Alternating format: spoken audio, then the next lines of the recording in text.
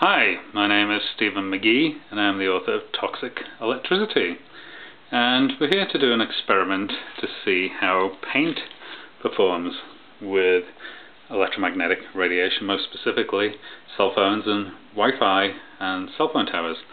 So we have a Wi-Fi unit in front of us in the distance. It's that white box, and that's going to be our transmitter of Wi-Fi radiation, which is microwave radiation. And in the foreground we have this meter. It's actually recording what's coming out of that box, and currently we've got 1,350 millivolts per meter right now. And we're going to start off with a piece of shielding material which is very effective, and that is aluminum mesh. And this is the aluminum mesh. Let's put it in front and see what happens. So our device is now shielded with aluminum mesh, and we can see the effects of that shielding. So aluminum mesh is very effective, and it's more than halved our signal. So I painted up some cards, and these are just standard household paints, and there's 3 layers of paint on each card. And we're going to start off by putting all of the cards in front of the Wi-Fi unit, as paint does actually shield as well as the cardboard, and we can very clearly see that effect taking place. So when you have a lot of layers of it, it does actually work. Not as good as the aluminum mesh, but it certainly does attenuate the signal. So we're going to start off with our first paint, and this is a Sherwin-Williams A100 exterior flat latex paint in deep base. Okay, our unit is now shielded. We'll just give it a few seconds to settle down, and then we'll move on to our next paint. So you can see that the shielding from paint and cardboard, when it's in a very small thin layer, is very slight. We do actually see a little bit of shielding taking place.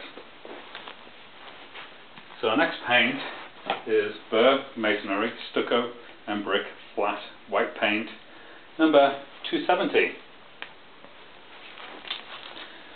I should mention, the reason why I'm doing this is I've seen a lot of people talk about this on the internet, and they say which is the best paint for shielding, the best household paint.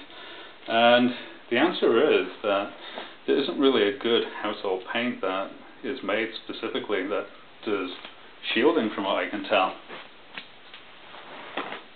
So our next paint is going to be Burr Premium Plus Interior Satin Enamel. Okay.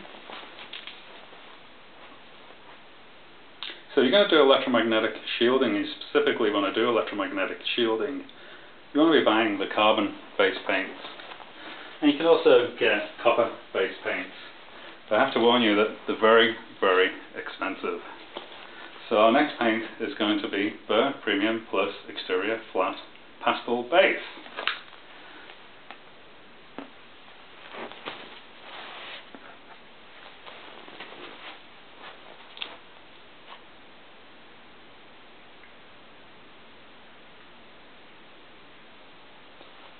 So a little bit of shielding, not too much.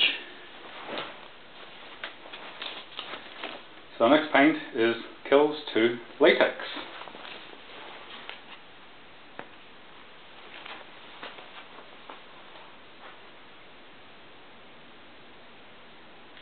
So my conclusion with these paints is that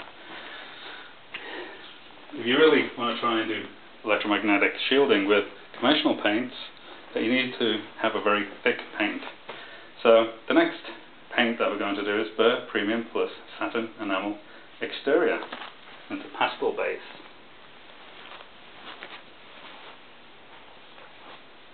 And this is our final paint. So we've gone through 6 paints, and all 6 paints all had very different ingredients in them, and none of those ingredients appears to be effective at electromagnetic shielding.